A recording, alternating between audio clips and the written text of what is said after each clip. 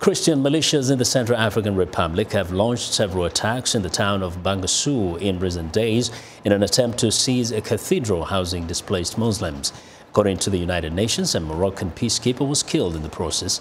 Vladimir Monteiro, spokesman for the 13,000-strong UN mission in Central Africa, says the incidents, including the one on Sunday, came after attacks on the same diamond mining town in May that killed at least 115 people.